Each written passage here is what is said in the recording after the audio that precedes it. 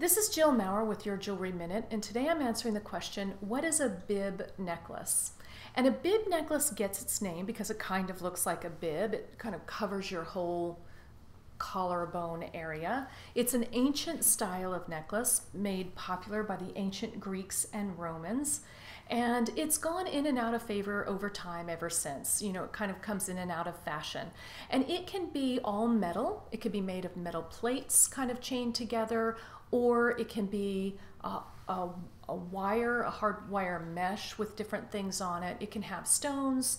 It can be all metal. It can be costume.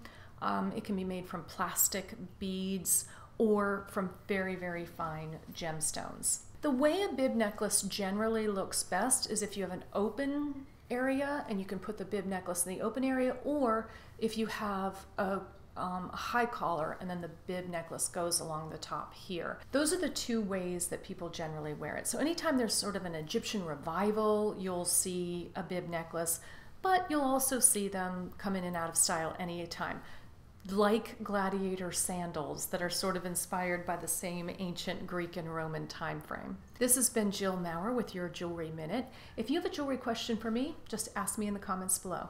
Until next time.